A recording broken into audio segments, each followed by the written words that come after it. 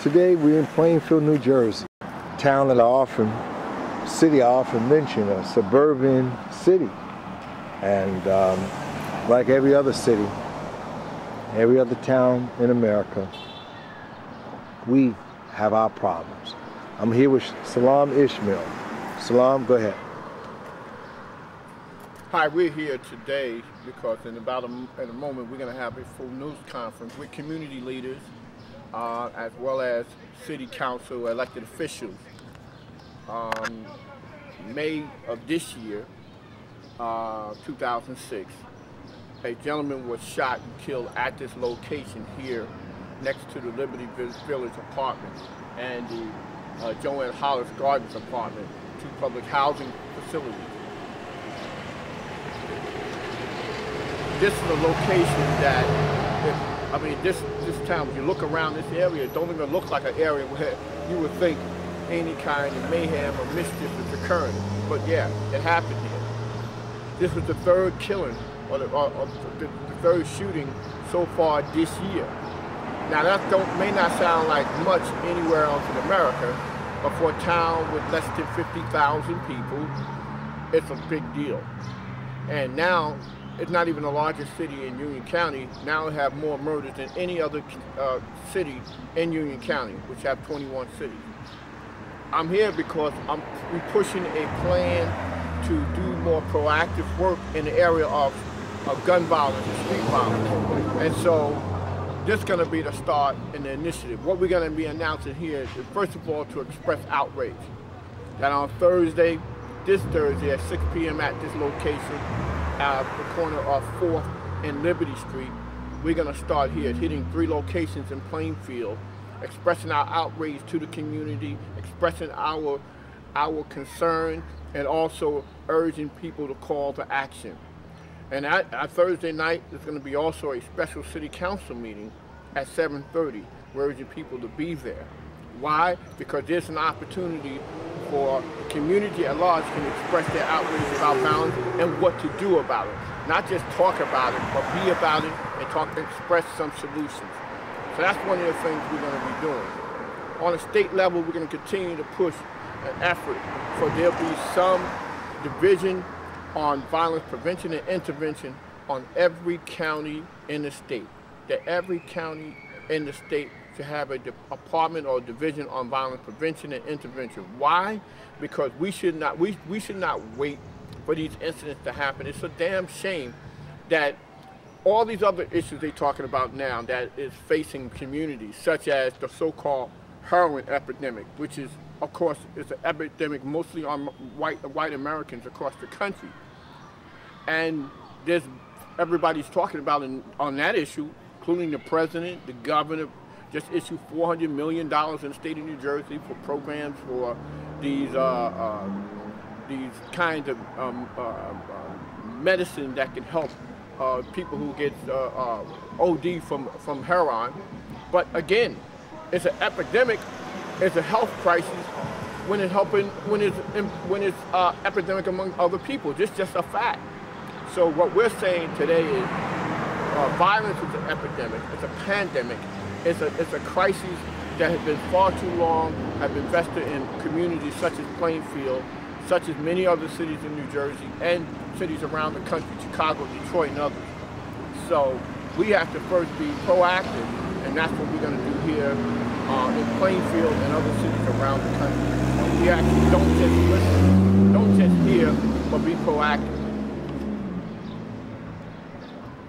We have a homeroom service at our church. I saw it right.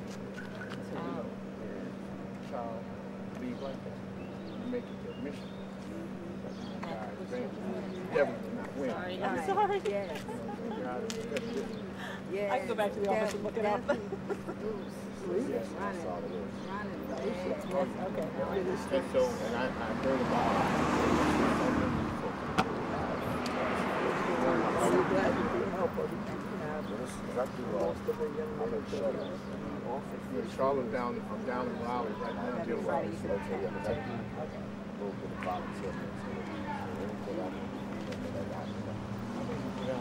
Okay, yeah, well, we definitely get actually, I was to school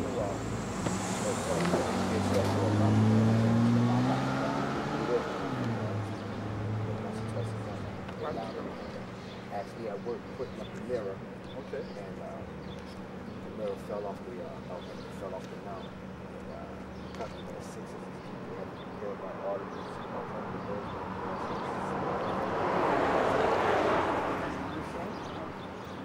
That was scary.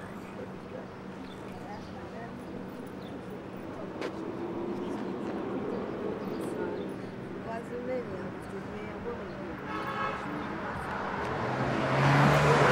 How long y'all lived in there?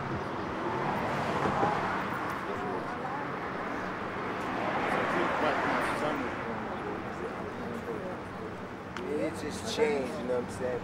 It changed. I grew up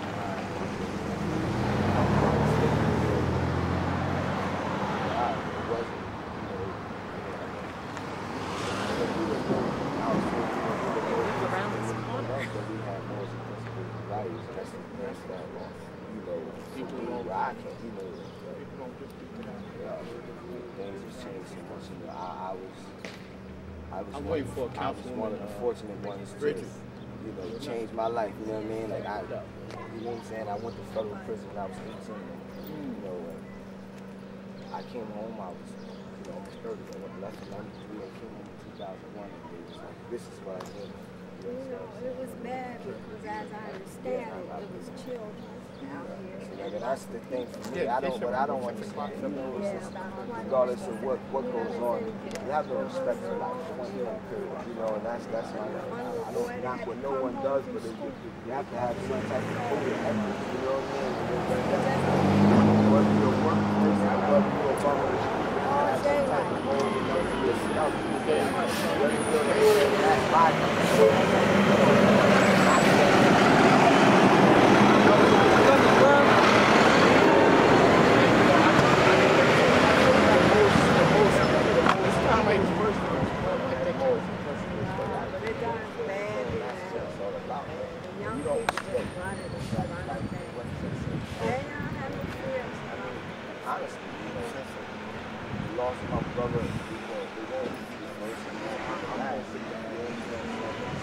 One of the things. Draw the line. You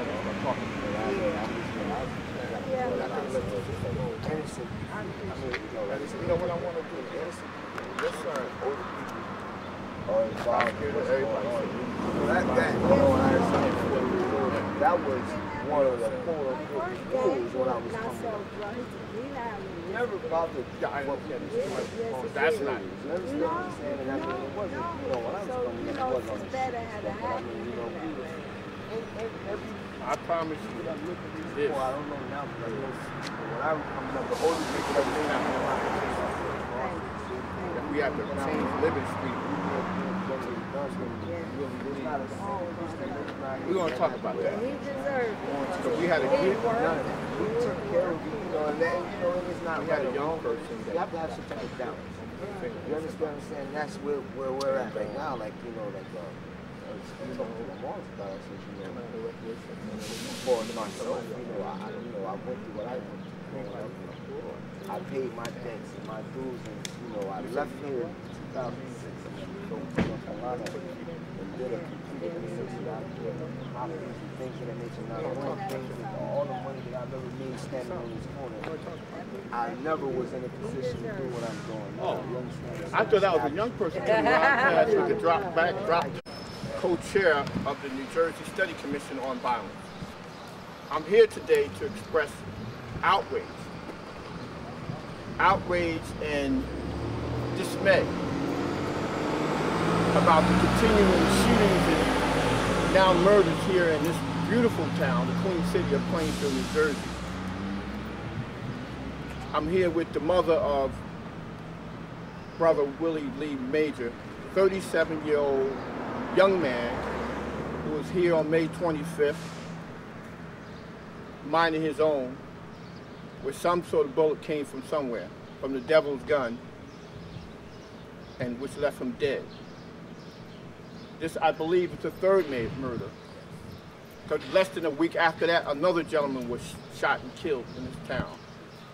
Plainfield, a city that represents 20 other cities in the county, is now have more murders than Elizabeth right now, which have 2 murders. Murders cannot be commonplace in no city. And the whole county should be awakened to what's happening in Plainfield, New Jersey. And our task is to do just that. Willie Lee Major mom here, son had a right to live.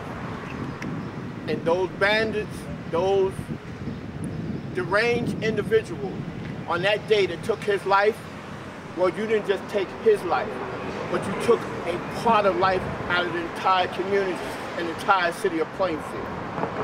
Before I introduce them, there's two things we're going to be doing. This Thursday at 6 o'clock, we hold a series of rallies starting right here at the front of Liberty Village on this street of 4th and Liberty. We will be here. And we ask the community, if you are concerned about your community and not afraid of your community, to come out Thursday, 6 o'clock, right at this corner, rain or shine. I'll be here with my bullhorn, and I'm going in the corners, in the streets, on the blocks, in 3 areas of this town to speak to these young people, and tell them that life is more better than evil death. Life is more better than evil death. That gun violence can only take you 2 places. One, to your grave, or to jail. So this is unacceptable, but at the same time, we're not gonna sit by, idly by, and let young men like this lose their life. We have a responsibility as community advocates, as members of the government, at large, to do something, to respond to this. It ain't about nobody's home life, it ain't about anything else, it's about the peace in our community, and that's the responsibility we have. That's number one. Secondly, I'm glad 2 members of the local government here, city council, are here, because we need to also legislate some things that we can put into place that are going to be more proactive. We're not going to sit back and wait for more shootings to happen to say, well, another man died, and so what? That's not going to happen. So we're going to be doing multiple things in Plainfield to bring the peace of life back to Plainfield. And starting with Thursday at 6 o'clock is going to be one other. I had 2 councilwomen here, Councilwoman Brown.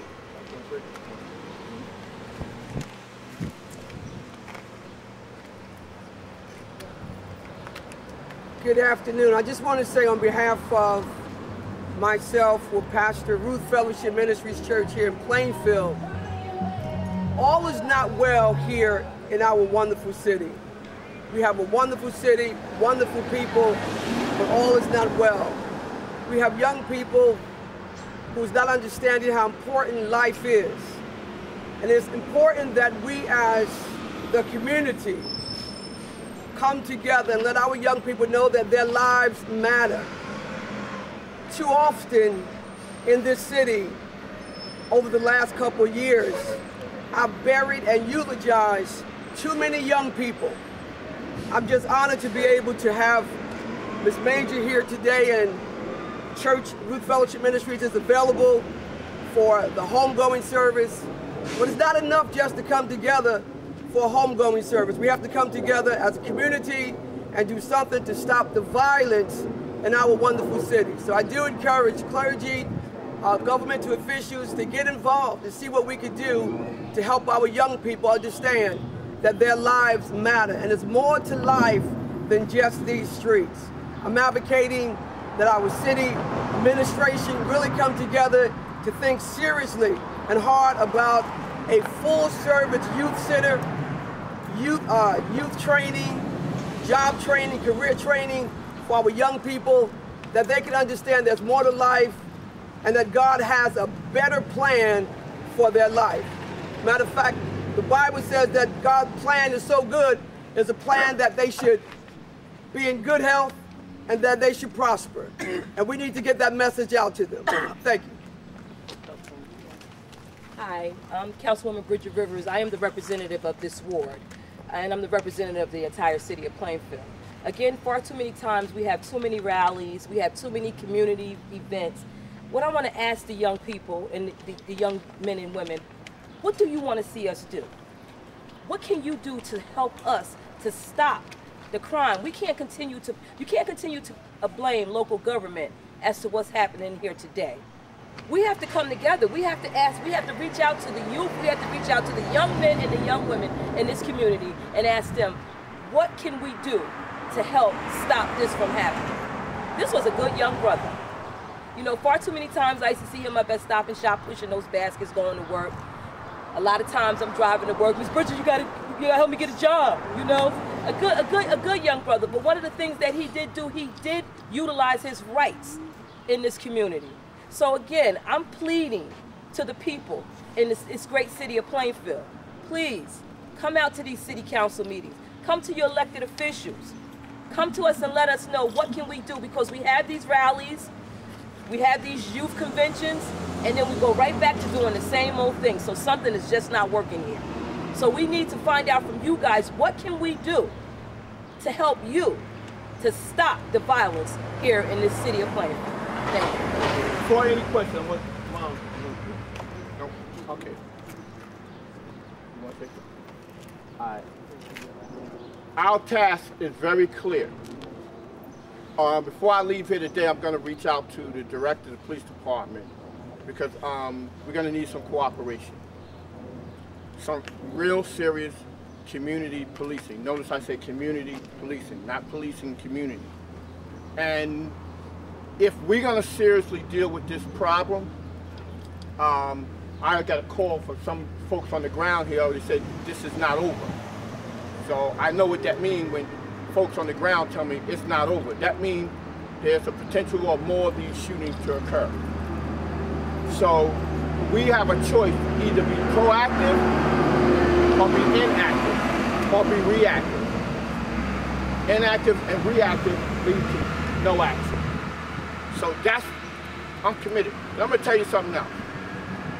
I told Mom, I said, you know, when someone died in my home city in Elizabeth, innocent bystander, the first thing we did beyond what we had to do is name the doggone street after that person. All right? Because you know why? Your son had a right to live. And as long as he had a right to live, he wasn't doing nothing wrong. He worked. Even the councilwoman said he worked. He was a good young man. There's no reason. And right, when he died, all of us are responsible. We all are responsible for it. And doggone it, we all have a responsibility to fix that wrong. And I'm gonna be one. I got nieces and nephews. I got one niece, got 4 kids living here in Plainfield. And I'll be doggone. I probably won't be this civil. Okay? So we got some work to do. Questions? Yes, a lot of work needs to be done. Any questions? The rally you're planning to have on Thursday, tell me a little bit more about it and what you're hoping to accomplish with that. Well, first there's going to be a call to these young folks out here. And I'm going to have my bullhorn, so I'm going to be very loud. That bullhorn reaches a quarter of a mile, so it's going to be very loud. They're going to be talking to very strong and strict messages to these young folks that are out here in the community. I can assure you that the ones that done this shooting is people that live around here. So we're going to be going for various different, we're going to go to 3 areas of this city, the at-risk area, as you may call, and we're going to be talking. Now, I'm going to have a couple of cops too, you know what I'm saying? Not in my mix, but amongst, for a particular purpose. And we're going to go into the village right here, we're going to go to around that area where the community center, we're going to go to the east end where the other gentleman was killed. We're going to go into areas and we're going to be hitting them hard. I'm going to have some very trained guys with me, and I'm inviting others to join in. Nation of Islam is here. Pop organization got a representative body here. You know, or any other group that's here to join us to meet here at 6. So the purpose is to send a strong message. That's number 1. The second is to start the trend of turning this whole trend of violence around, and make it look. We have to make and I'm speaking more about black community, because that's where the majority of these continued murders seem to happen. We have to be such now that violence and murders is not have to continue to be a cornerstone of our livelihood. That just can't happen anymore. At some point, we have to come together as a community and deal with this. And I think the first thing we need to do is go right into these corners and start talking to these young people. We can't expect them to come to our meetings. We can't expect them to come to our events. So we have to go right on the corner where they hang out at. And we know a few places where they hang out at. And we're going to be going there to do just that.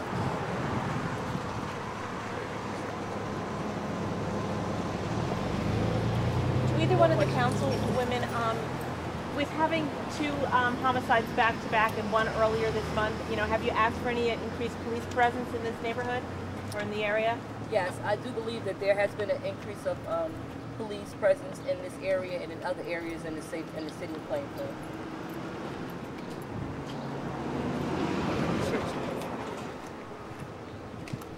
My name is Dan Dunn. I'm a citizen here in the city of Plainfield.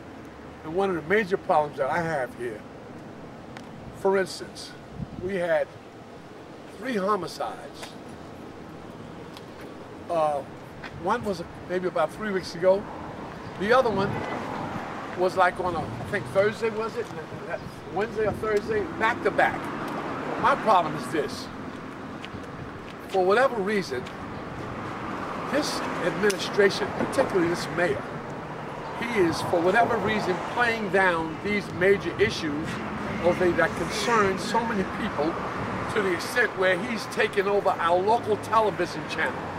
For instance, for the month of May, we had a live TV broadcast, a city council meeting, where people can come and air out their views, and after 5 days it's televised. We are not yet to see the council meeting starting from the 9th that we had on May the 9th. Now, if this happens on May the 9th, you give you 5 or 6 days to put it together, to put it out for the general public. And I put it up on Facebook, the monthly, the council meeting for the month of May, which was the 9th of May, which rolls until the next council meeting, which is in June.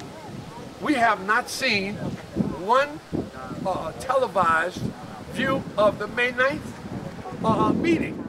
And that does not make sense to me. It seems like they're picking and choosing what they want broadcast and what they don't. Public television is supposed to come on every day, okay, until the next meeting. We have yet to see one telecast of our May City Council meeting, and I want to know why. By any chance, did you look on YouTube on the BASA News? Because we covered those meetings, and we did place them on YouTube. No, but what I'm saying is... I understand where you're coming from in terms of the television access here in Plainfield. Yes. But I'm only telling you that from BASA News, that we did place all those meetings from the public hearing meetings that I was honored to walk with Salaam Ismial, that we actually placed them on YouTube. So they are on YouTube under BASA News. I understand where you come from in terms of the city. Let me say, I want to stick with I don't want to get confused here. Every month you have a city council meeting, okay, at a set date. It's the first Monday of each month. And once we have that meeting, it's telecast every day on public TV. Access, yeah. It's either Comcast or Verizon, whichever one you have on your cable service. Yeah. You're saying basically the mayor is not really doing that. He's trying to downplay some of the He's picking when he wants to put up what council meeting. Let me finish back my press conference, because I don't want to get off point. I want to just make I just want to make it clear on what we're doing here. And I hope you come. I need hey, listen, residents, 6 o'clock.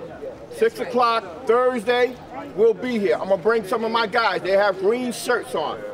And we're gonna hit corners, starting with this one. We're gonna be talking to the young brothers in the 3 areas of Plainfield this Thursday. I need men and women who not afraid of your own people to come out on that day and talk with us. That's all we're doing. And my message is love. It ain't about hate. Even the sick-minded ones, that's what it's going to be about. So I need y'all to have me, a couple of dozen folks here on 6 o'clock this Thursday. When we do have these meetings like of such, you have a lot of people here who are working. at 1 o'clock in the afternoon, right after holiday, is not a good time for a press conference for these people who are really suffering. If you schedule it at 6 or 7 o'clock in the evening and give people ample notice, you'll have 1,000 people here. These people think that they don't even, you know, they don't. Thank you very much. They're treated like second-class citizens. Doesn't make sense.